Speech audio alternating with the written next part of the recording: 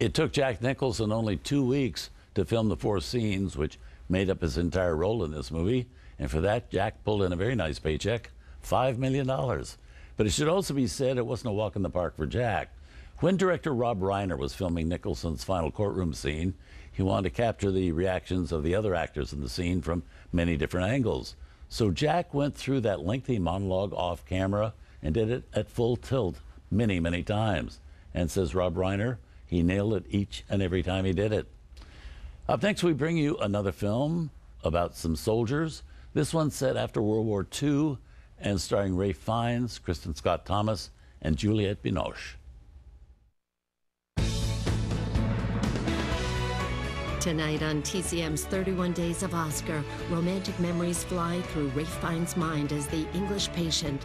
Then Robin Williams is a knight on a special quest in The Fisher King. And Joan Blondell, Ruby Keeler, and Aline McMahon are the gold diggers of 1933.